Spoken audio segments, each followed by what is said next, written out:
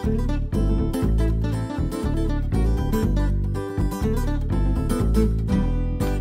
got a really cool thing to share with you today. But before I get started, intros real quick. Again, my name is Steve. I'm in front of the camera. Chelsea's behind. Good morning, everybody. And we're so happy you're with us today for Zoo EDventures.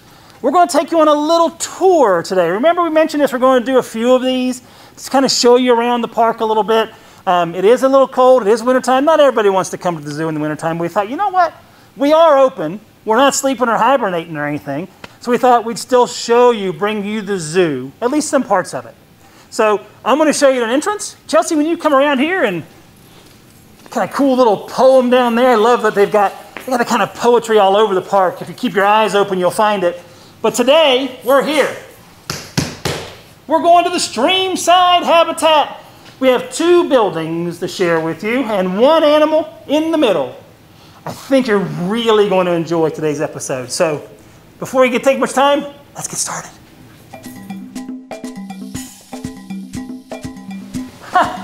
Hey guys, so we're going to take you on a tour of Streamside. We didn't realize we'd get here right when Keeper Allie is throwing some food to the fish. Completely unplanned, I promise you on that. But it's kind of neat. Remember, we're taking you on a little tour, so we thought it'd be kind of fun to share just the entire Streamside experience with you. Streamside is closed. Today is, looks like December 16th on my watch. So on this day, Streamside is still closed, so we said, you know what? Let's take our digital guests through all of Streamside to be able to share with you these habitats, because it's a really neat space. It is a lot of the native animals in North Carolina. And here Chelsea's getting some really good shots of a lot of different fish. There's chubs and shiners, all kinds of things. And we're going to take you from what we call the South Building, the building closer to the North American entrance, to the North Building, the building that's furthest away.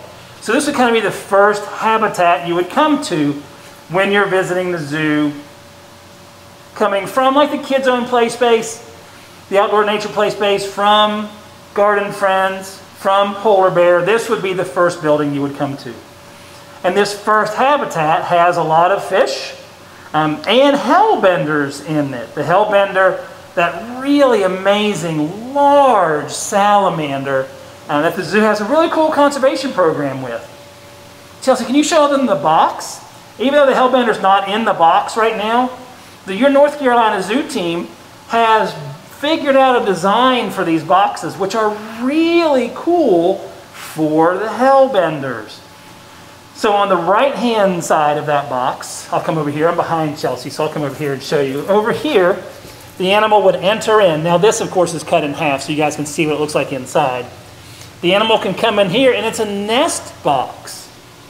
And it's been designed so silt and other dirt can't get inside there, which is a big challenge for hellbenders these days. Curator Dustin Smith and his team have kind of designed those, created those. Some partners are involved with it as well. And they actually install those in streams and creeks where hellbenders are found.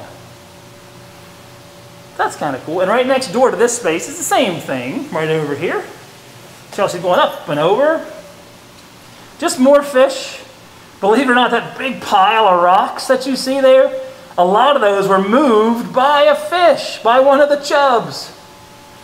It's a nesting kind of site, so although we had substrate, we had rocks all the way through the space, that silly fish decided to remodel and moved a lot of the rocks to the right. Is that what you find in your house, Chelsea? You find a bunch of rocks and stuff to move around? No, but it would be nice if some fish would come and remodel my house so I didn't have to do it. Nice. Good deal. Wonder if he's for hire. Ah, he might be. He's got those blue tubules on the top of his head. I think that's supposed to be one of the ones that does it. One of the challenges about not having a keeper with us, it's like they know exactly who's who, and I'm going to tell you those are chubs and shiners. Some minnows as well. Minnows is a type of fish, not just a small fish all the time. So this is Streamside South. We'll take you to the next habitat down here. And we're just taking you on a little tour. This is a taped episode. It's kind of hard to do this live. But we thought, you know what? Since it's closed, let's show everybody what's going on. And you guys may have seen this habitat before recently. We were talking about aquatic species and how they care for them. We had Keeper Atlee with us for that one too. The light on the camera is making your eyes shine. Oh yeah, so thank you very much for that, Chelsea. So no, their eyes don't typically glow. There is a light on the camera. Can I can cover the light? That'd probably be inappropriate, wouldn't it? So this is a lot of the game fish, a lot of animals that the people's first experience with wild animals outside of birds is oftentimes fish, because they've gone fishing with Dad. They've gone fishing with Mom. Grandma and Grandpa took them fishing. And some of these fish, the bluegill, bass, crappie, these are the first fish that people see and experience. So it's just a neat way to kind of stop and maybe tell that story when we went fishing, we caught and found. There are a few larger species of fish in there. The sturgeons. The short-nosed sturgeon's in there. A prehistoric looking fish. Are you getting them, Chelsea? I'm going to come behind you again. Yeah, great shot.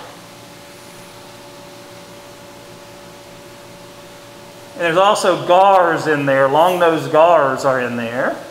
Oh, somebody just came right up for us, Chelsea. How about that? Look at you going up and over again.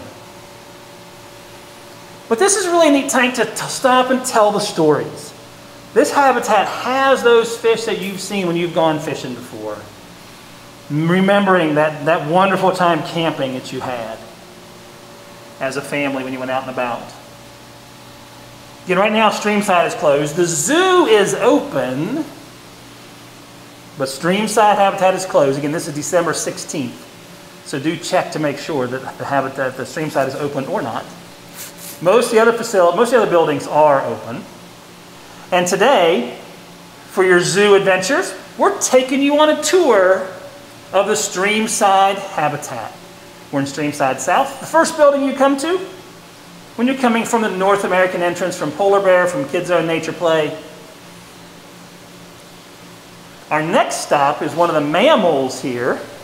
So we're going to come back and show you one of the really cute animals at the North Carolina Zoo.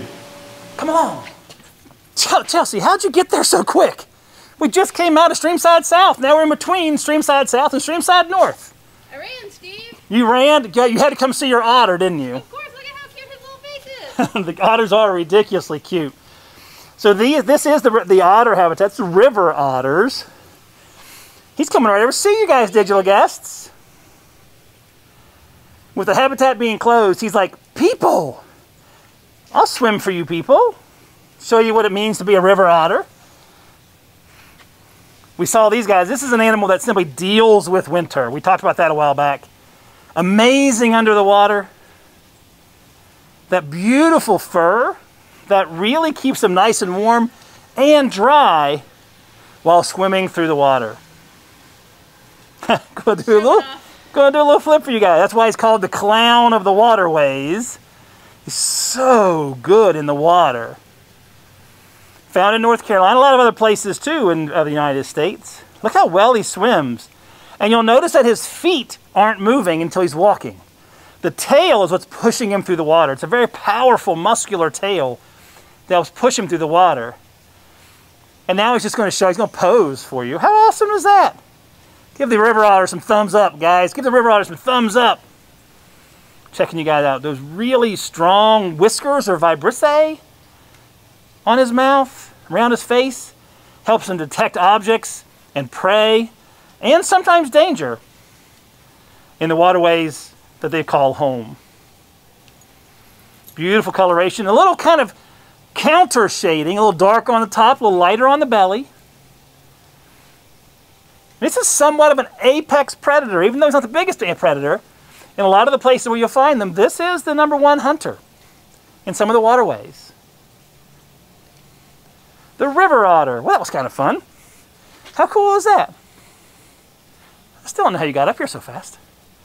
We have another place to go. So I know you like this next animal, so don't get there that quick this time. I'll do my best. Thank you. But I'm excited. You are. Steve, wait. Wait, what are you doing back, Chelsea? Steve, What? What are you showing them? things along the path that you're just passing right over. Yeah? Yeah. What'd you catch? We've got some cool flowers and stuff planted. Does that say rare plant species? It does. On the little green leaf there. That's cool. And they're all over the place. Wait, there are a couple more, aren't there? Yeah, there are. Let's show them this. I'm super excited for our next animal, but I also love plants too. Oh, okay. So that's another one, the Schweinwinz's sunflower? Say that 5 times fast. No, I can barely say it once. Michau's sumac? Sure. Michau's? Sure, why not? Plants aren't my thing. If it doesn't move, I'm not as good. There's one more over here. Did you see this one? I can say that one. Large witch alder. Good job. That one's easy. Thanks. That's a great catch, Chelsea. And those plants are along the walkway between Streamside South and Streamside North. So when you guys are coming, we know you want to see the animals, but take your time and look around. You might be surprised at some of the sights you can find. All right, Steve. Ready? Are you ready? I'm not getting in your way. You'll right. run me over. Hey. Go, Chelsea, go.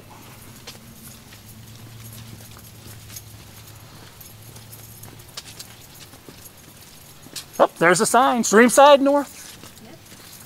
Yep. Round in the corner and heading to north? North. I guess that makes sense. Oh, I see why you're so excited. Do you see it now, Steve? I do. You guys see the sign? I'm gonna make sure they see the sign. Chelsea's gonna make sure you see it. That is why I'm so excited. I'm a big bird nerd.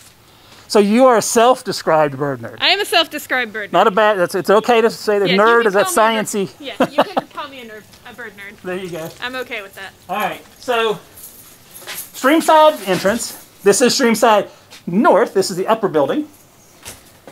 And that door's locked. Let's go in this one. Whew. All right. Nice and warm in here. It's a little chilly today, December 16th. Where'd she go? There. Look at that. All right, Chelsea. What kind of flying mechanism is that? Kind of flying mechanism? That is a barred owl, Steve. A barred owl. They get their names from the stripes or bars on their chest? Yes. And a lot of people get confused because it sounds a lot like barn Yeah, owl. it does. And most people don't realize that barred owls exist because the names sound so similar. Got you. So barred owl and not, so the barring, the B-A-R-R, I assume, B-A-R-I-N-G. Absolutely. And they're one of my favorite owls. They're just so pretty. Oh, yeah? I know one thing about barred owls. They make a really unique call. Absolutely. You want to demonstrate the call for our guests? I will do my best, but I do not speak fluent barred owl. Well, last time somebody called back at you, so let's see what you got. Hoo, hoo, hoo, hoo, hoo, hoo, hoo, hoo. Did you guys hear that? Who cooks for you? Who cooks for you? Oh. That's the call of the barred owl. She's looking at me like I'm crazy. I might have offended her. I wonder what you said. I don't know. I'm sure she knows. So this is one of our raptors, one of our birds of prey of North Carolina. Amazing hunters. Use those very powerful talons to catch their prey. But the eyesight and the hearing are exquisite on these birds. It's my favorite thing about owls in general. It's just their eyesight and Oh, it's crazy. They can fly silently. and their ears. They have amazing hearing. If you can see, I don't know if I can point around. Let's see if I can do this. But you can do it. There you go. There's your finger. So there's my finger. So you can see the parentheses around the ears. Can you see those parentheses around the ears? Or facial discs. Ooh, good call. Fancy science word. So those parentheses are kind of where the ears are. So there's no opening like you, and there's no ear like you and I have. This outside thing on us is called a pinna. All those feathers help capture and catch sound for the barred owl, directing it into the ear, the hole, the opening that they hear with. She is just standing stock still. Of course, you say that and she's going to move her head and blink a little bit. Mice, rodents, primary food for the barred owl. Just stunning animals. Absolutely beautiful. And they're so quiet. And oftentimes missed here at Streamside North because people come in and they kind of go off to the left This bird is right here when you come in on the right-hand side. And sometimes you got to look a little bit for her. Chelsea and I were lucky this time. She's right in the middle of the habitat. I think she knew we were coming. I think so. But she has that excellent camouflage, so she might be hiding something. She does have excellent camouflage. And here's an example of the skull. I'll pull that down. Where's the best place for me to stand, Chelsea? Oh, you're good right there. Is that good right there? Yeah. You can see how big those eyes are. Digital friends, do me a favor. You can do something an owl cannot do. Keep your head still and look up. Oh, quit cheating. Keep your head still and look to the left. Look to your right. And look up again. You can do that because you have muscles attached to your eyes that help you move your eyes. But look at these sockets on the barred owl. Can you see that socket right there? Chelsea, can they see that? That's one of my favorite things about their skulls. It doesn't even look real to me. No. Because of those sockets. The eyes are stuck in there. They can't move, guys. Where you and I have muscles attached to our eyes, the owl doesn't have those. And because they don't have those, they have to turn their heads to find their prey. Can they go in a complete circle? What do you think, digital friends? Can they go in a complete circle? Is the owl giving the answer? I think so. Yeah. They cannot. If their head could go around in a complete circle, it would spin off like the top of a peanut butter jar. Not exactly a good adaptation to have. Wouldn't be good.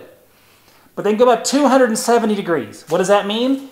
If you look at a clock, they can go from like 12 o'clock to 3, 6, 9, or the other way, 12 o'clock, 9, 6, 3. But those last couple hours they can't do. So 270 degrees, almost a complete circle, but not quite. Almost, but not quite. And they have a really cool adaptation in their neck that allows them to do that. How many, I'm going to carry this with me, how many bones, friends, do you have in your neck? How many cervical vertebrae? Whoa. Right? We're taking out the big words today. I found the dictionary. How many cervical or neck vertebrae do you have? Small hint. Big hint. Same number as a giraffe. Do you know? It's 7. You have 7. Chelsea has 7. I have 7. Bones in our neck. We can go shoulder to shoulder. Shoulder to shoulder. Keeping everything still. Owls, 14. Their neck is this big. But 14 bones help them articulate or turn that head that much better. Again, almost a full circle, but not quite. And you can see the barred owl in Streamside North. Again, this is a taped episode, giving you a little tour of Streamside today. We thought it'd be fun. This is the middle of December, December 16th. The buildings are closed right now due to COVID. Oh, she's going to demonstrate. Oh, she is turning her head a little bit. She's like, but I'm not going to do it fast. So that's amazing. They're crazy cool critters. Our next animal, and we're going to see some of the reptiles now. Our next animal is hidden. It is ridiculously well hidden. As a matter of fact, I couldn't find it earlier. See if you can find it in this habitat. See if you can find the animal in this habitat. Don't give it away, Chelsea. I'll do my best. Can you find it? It's a snake. It's a venomous snake, and a very small venomous snake.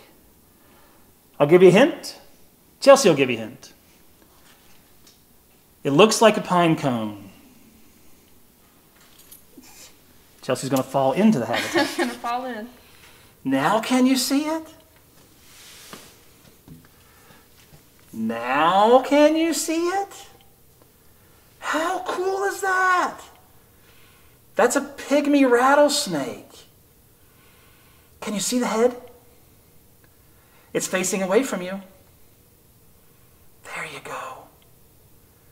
The pygmy rattlesnake, found in the southeastern parts of North Carolina. Look at that amazing camouflage, everybody. The pygmy rattlesnake, one of a handful of venomous snakes found in North Carolina. And there are two there, so there's the one on top with the head, and then there's another head, kind of towards the back. And they are a small rattlesnake. They do have a tiny little rattle. And when they're rattling their rattle, it almost sounds more like a buzz or a hum. They are venomous, but not potent enough to hurt you and I. Now, it's not going to feel good to get bitten by one of these guys. It is still a venom. Oh, somebody just gave away their location. Moved and stuck their tongue out. But if you compare this animal with our next animal at Streamside, who gets, in my opinion, a really bad rap, but I think they are gorgeous. Chelsea, what do you think? I think they're just beautiful. They are stunning. And there's kind of two different color phases of these guys, sort of. This is the copperhead. Look at that beautiful coloration, guys. Seriously. They're stunning. And you can see where he gets the name copperhead. A little bit of a different color on top of the head there. A couple of different color phases I mentioned. You have a very light phase like this. And you have one that's a little darker as well. But if you're curious, if you look close at the triangles, it looks like little small Hershey's Kisses. And that's one of the ways you can tell the copperhead from some other animals out there. Is that those banding patterns, those hourglass-like looking patterns, they have what looks like Hershey's Kisses on their side, on the dark side of it.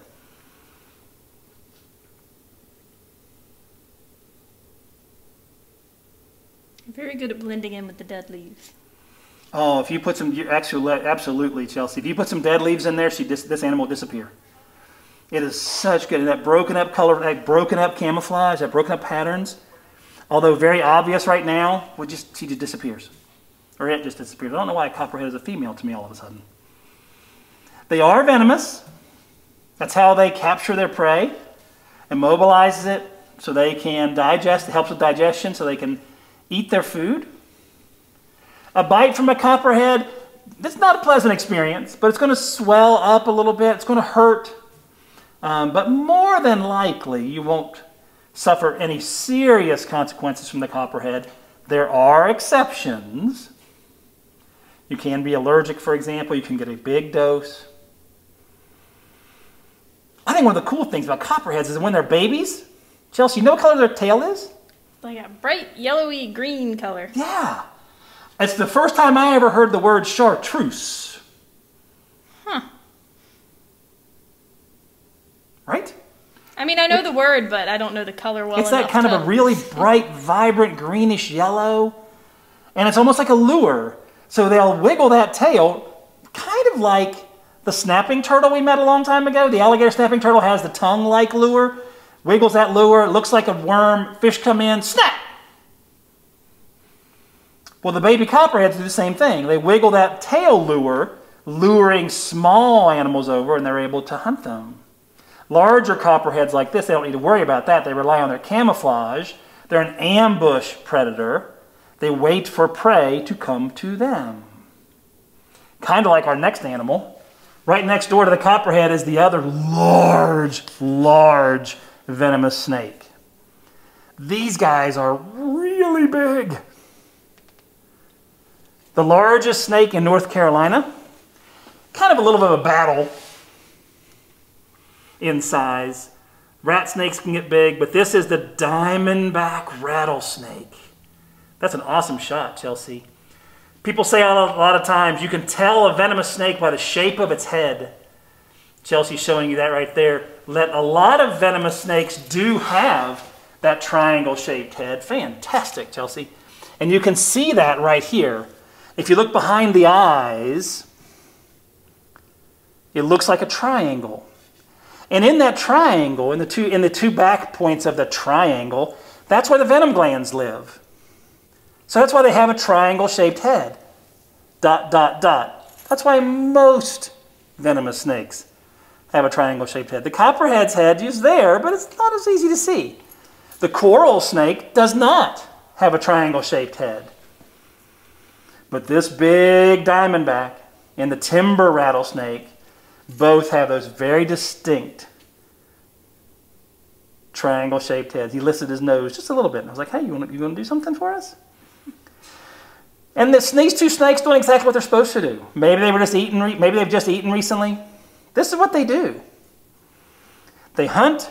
They hunt. They succeed hunting. They eat and they chill. The rattle that you hear, guys, you know what that's for. It's a warning. Don't come any closer. I'm dangerous. I'm threatening you with my rattle. It's a warning to you to not get any closer. So don't get closer. Potent venom. This is an animal that can do some damage to people, humans, if they were to bite you. But they give you plenty of notice. They give you the rattle. They even try to get away before they strike. If you're out in the woods looking for stuff, I don't have an example.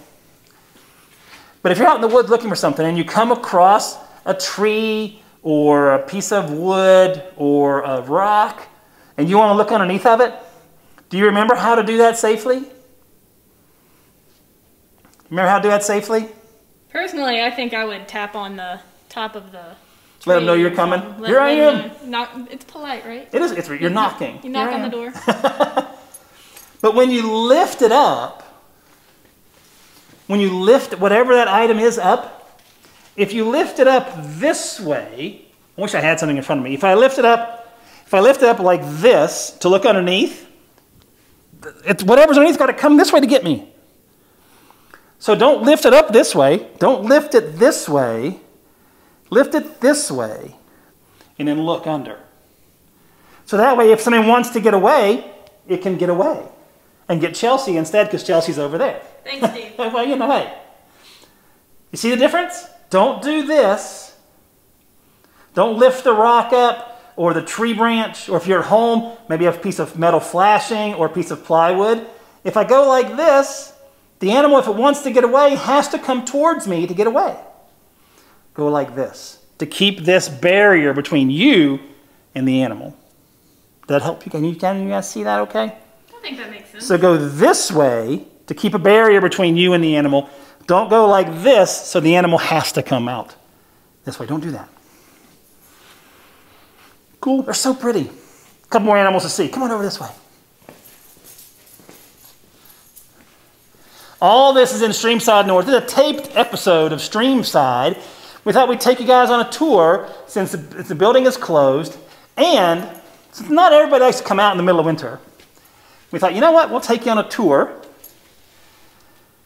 And this is an animal a lot of people like to see. They enjoy seeing this animal. Can you get it? Not the greatest shot. Not the greatest shot? Glass is a little bit dirty. Oh, well. But he's going to move for us. He's going to let us know he's there. Well, what is it? I can't even see what it is. He's a box turtle, Steve. This is the box turtle? It's a box turtle. Oh, sweet.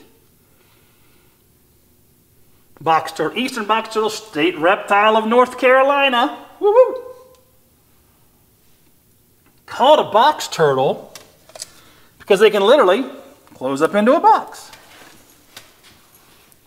Can you see that okay? Get it, put it in the... So there's no animal inside this one. But they actually close up all the way into a box. So if the animal was there, that's what you'd see. There's a hinge down here.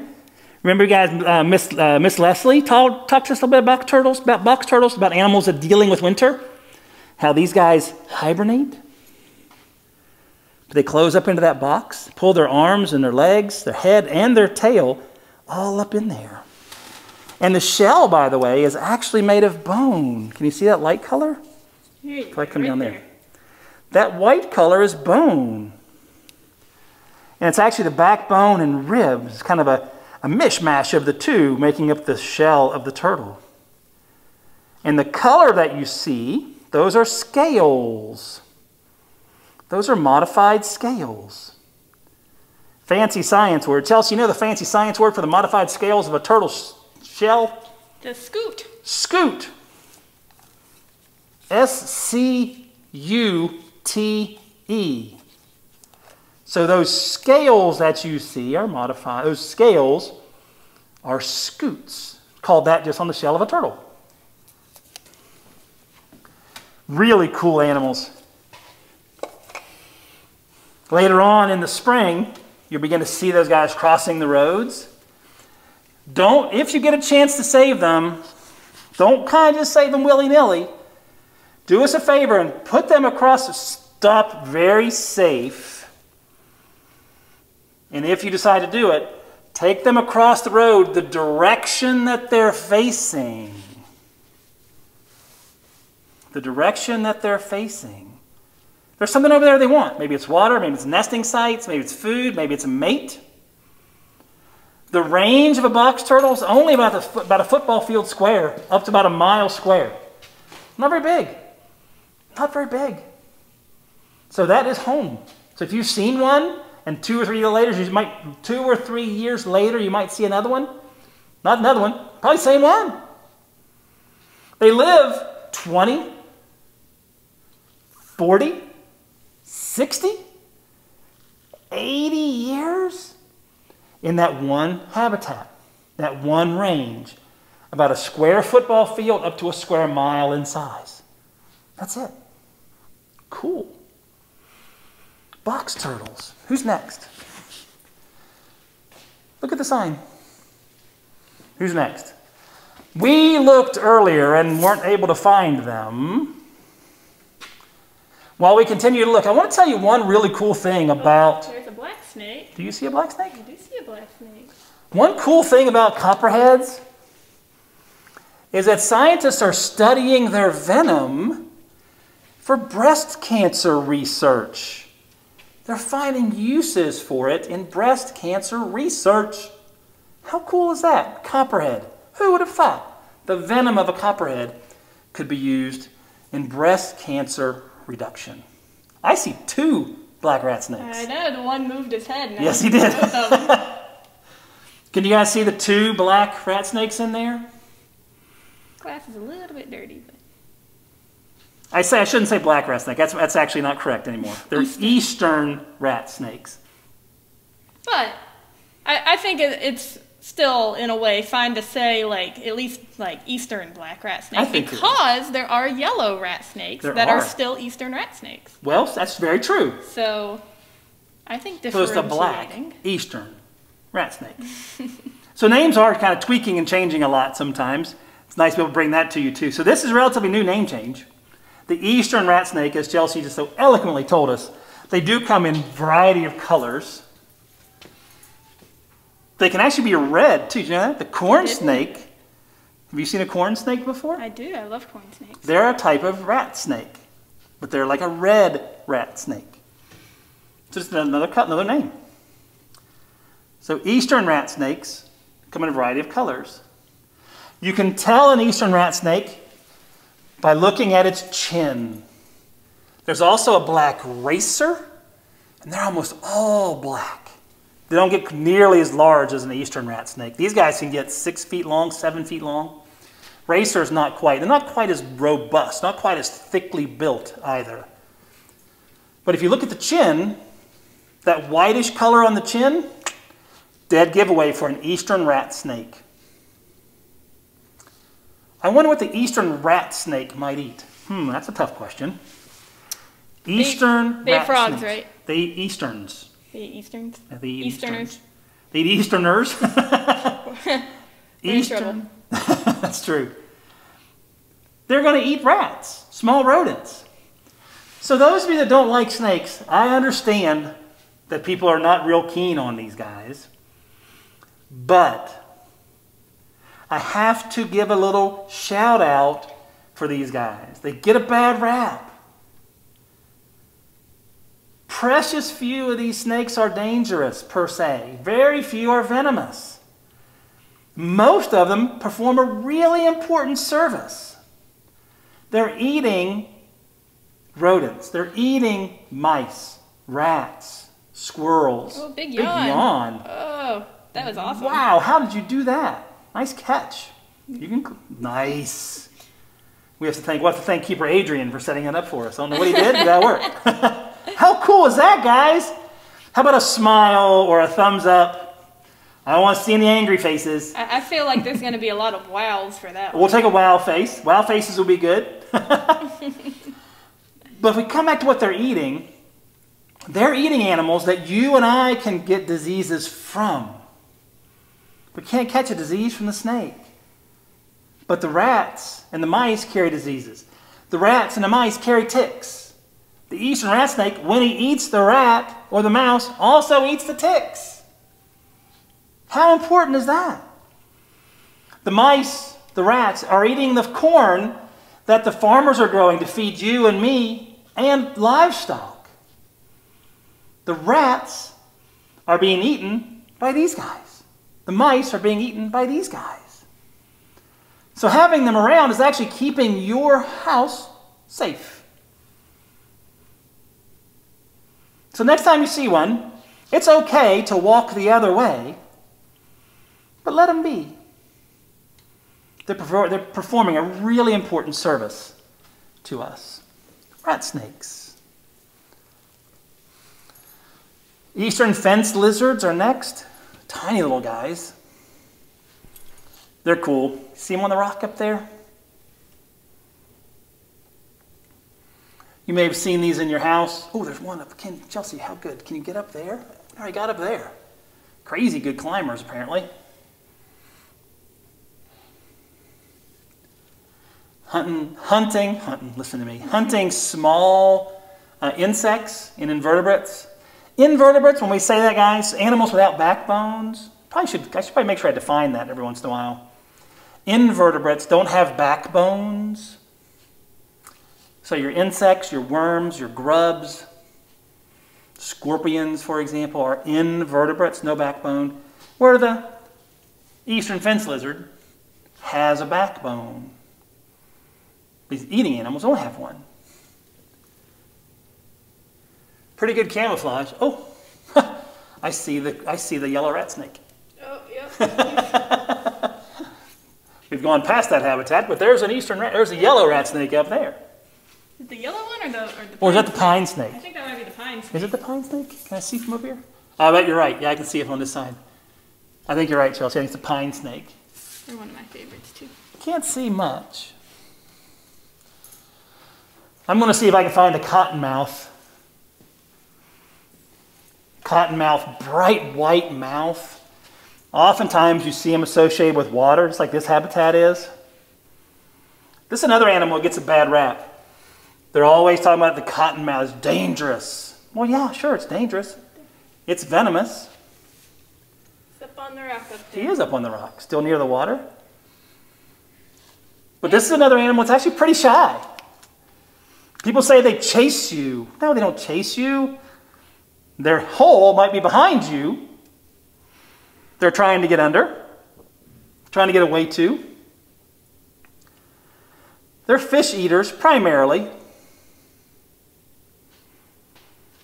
I've had a lot of people tell me that any snake in the water is a cottonmouth as well, and that's not always true. No, not at all, Chelsea. Thanks for saying that. There are a lot of water snakes, banded water snakes, northern water snakes, and they look similar. Is there one back here, Chelsea? Can you see?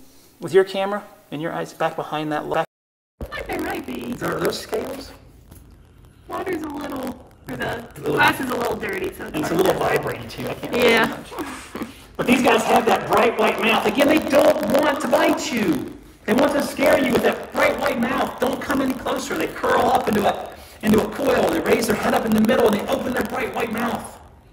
They don't want to bite you. They don't want to waste that venom on you. You're too big to eat. No offense to any of you, but you're too big to eat. So that would be a defensive strike, not offensive. Get away from me.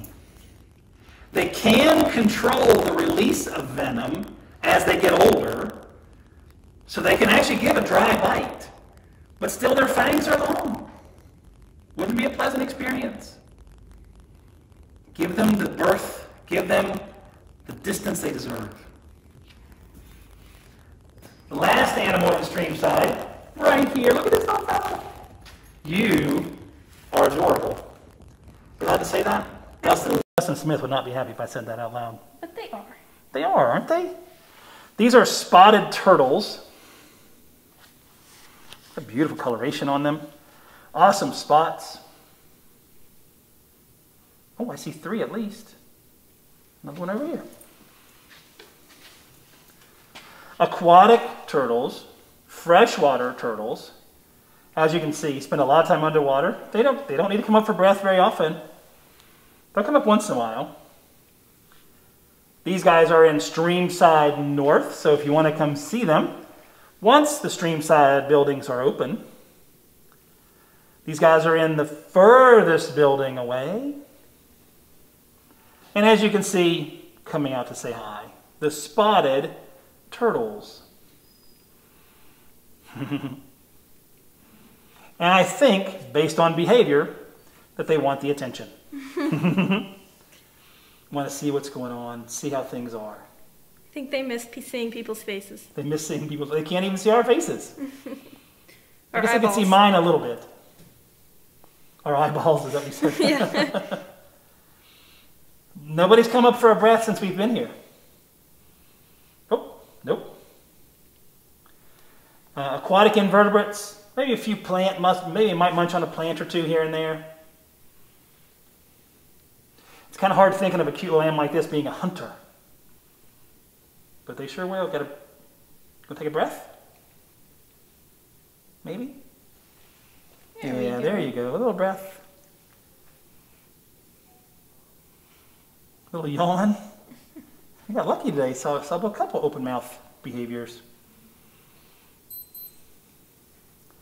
Well, it's kind of hard to beat finishing up on a spotted turtle, huh? I think so. Good deal. There's one other animal associated with Streamside that we're going to be doing a live with sometime in January. So we're not going to go outside. We also heard today is a really weird weather day. It's very cold. It's very rainy. So the bobcat has access to being indoors. And we talked to Keeper Adrian earlier, and he said, yeah, she's spending a lot of time inside today. So we'll just save her for our next live adventure. So I hope you've enjoyed today's adventure. Chelsea and I taking you through the Streamside habitats.